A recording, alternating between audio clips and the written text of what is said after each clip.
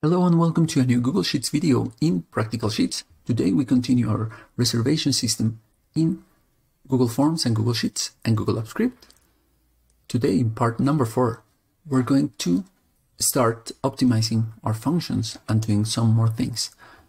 Right now, what we can do is we can create our available slots in Google Calendar, and if I create a new one, it will bring it automatically to Google Sheets here and to my Google Form here. I will have all my slots immediately once after I create them in Google Calendar, so I don't have to manually update them. What I want to do today is, once I have a lot of slots, I want the possibility of deleting them all. For example, I want to reset or do them again or something like that. So first we're going to create a menu where we can delete all the available slots. So it will delete it in Google Calendar, and then it will update the list here and in my Google Form, so that I don't have an error.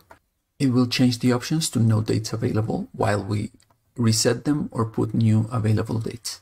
We're going to use this new menu to also be available to call the functions we've already created in the other videos, update the available slots manually, and update the bookings form manually. Just in case that something doesn't work automatically one time, you can do it here in a manual way. So that's it that we're going to do today. So before going right to it, remember you can subscribe to the channel where I post one video a week, or you can go to the Patreon page where you can access all the templates for the videos in this channel. So now let's go right to it. So just a quick reminder or a quick run through of all the options we can do here. What we've done in the past 3 videos is set up an availability calendar that we can appoint directly in Google Calendar. So we can do our slots here, the available slots of the week or of the following weeks, and then it automatically will include new slots. For example, I'm going to add one here in 25th October, 9 a.m. The title doesn't matter. What matters is that I created in the Google Sheet classes calendar. I save. Remember, 9 to 10 a.m. And here I can see that I have a new slot here. And the nice thing about this is that it automatically updates the form. So if I go here and see the form, you can see that I already have the new date, the 25th of October at 9 a.m. updated. And now, if I am a customer and I go to the form and I book, for example, this 25th October, and I submit, now automatically it goes to booked. Okay, so this is basically what I've done in the 3 past videos. The first thing we could do is delete all these slots with a button. So we can delete all events. So let's go to our Google Apps Script. I'm going to create a function, delete all slots. So I already have my calendar. This is the available slots calendar. So I can copy this line where I connect to my calendar. One thing that I could do is here in the global workspace, let's call it, we can create a constant that is called free slots calendar ID. And it's going to be this one. So now that I have this calendar ID in multiple places in my code, if this changes, I only have to change it once. So I could also copy this line, events get calendar events, and the date can be from, let's do a big enough time span.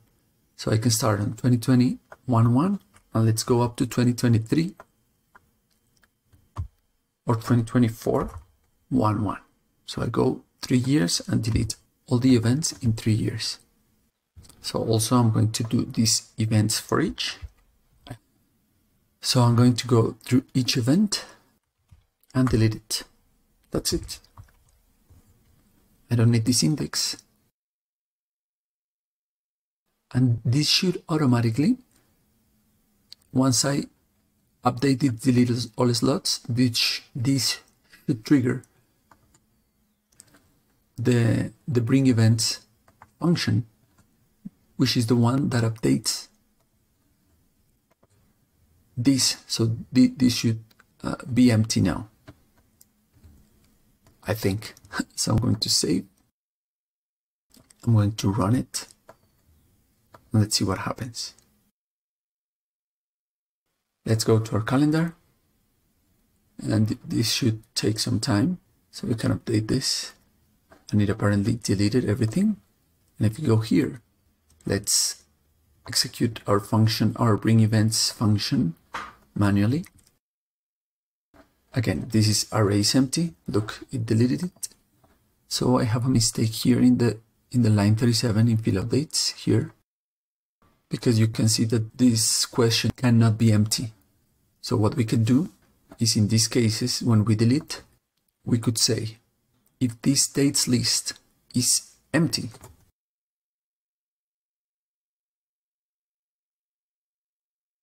this is one way of saying that the array is empty. Then we can put here, let's say, a sample question. Here, something like no dates, something like that. And if not, then we could put this. Let's save. Let's run this field update. And here you can see no dates available. Okay, very nice. Now I can add some slots. Now I'm not in October 2021. It's been like 6 months. Now I'm in April, almost May 2022 when I'm recording this video. So I'm going to do some slots here this week. Let's add 2 or 3 slots just to try this out again. I'm just going to duplicate it. Let's see if this works. Duplicate.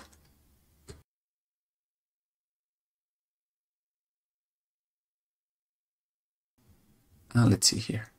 Okay, for some reason, I brought here the calendar events just from 2021, from August to November. So I should change this again, like this one from 2020, 1/1 to 2024, 1/1. So I want the availability of at least a year. I'm going to save. Let's update this bring events. Now, very nice. I have here my 3 events, my 3 available slots in May. And if I go here, I have them here. That's nice. So, lastly, I'm going to create a menu here with some options. One thing I can do is delete all the events from this menu. I could also manually bring the events if something goes wrong and fill out the date if something goes wrong. So this is nice to have a second option of calling my functions. For example, when we did some of these examples and it didn't bring, I could double check it from here. And the delete events function, the only way to do it is through here. So how we're going to do this menu, here I'm going to create another function. It's called onOpen.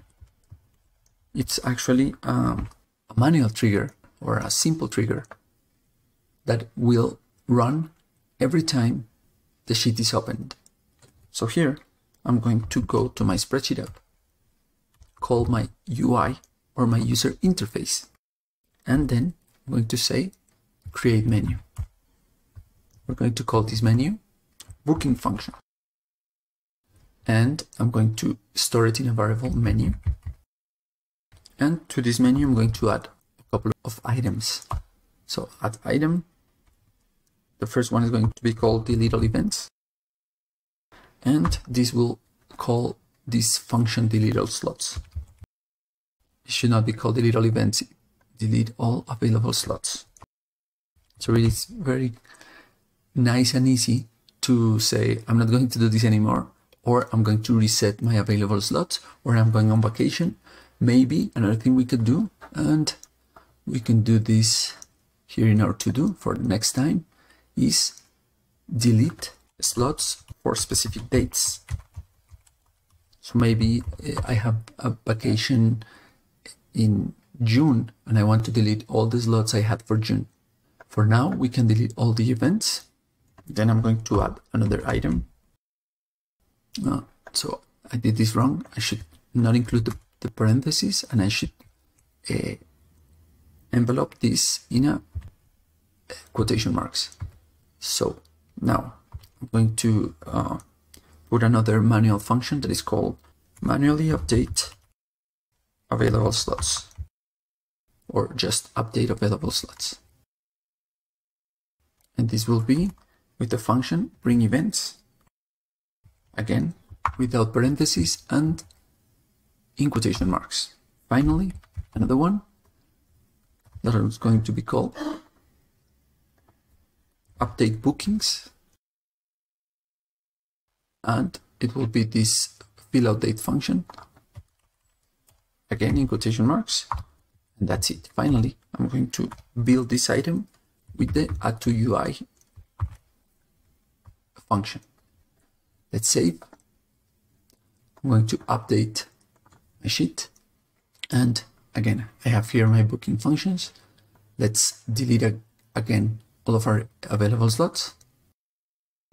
So it deletes it here, and there's something missing. Once I delete it, I should call this function immediately. I'm going to call it here update, but it should call it automatically once I delete it. So let's go here, and once I do the delete all slots, it will call my bring events function. Let's do just one more here. So I have it here. I'm going to delete it. So now it runs smoothly because it deletes and then it calls the function to update. And here in my reservations, once I don't have any available slots, here it just changes to no date available. Okay, so that's it. Actually, I came here to doing some other functions, but I think this came out nicely. We created this menu and we deleted all the slots. So that's it. Hope you liked it, and if you like it, you can support me by subscribing to the channel, or even further subscribing to the Patreon page, where you can find all the templates, all the scripts, all the Google Sheet files for all the videos in the channel. So thank you so much. See you next time.